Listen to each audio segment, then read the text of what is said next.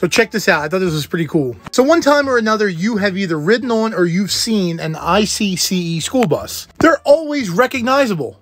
But did you know that IC makes a CE series commercial bus?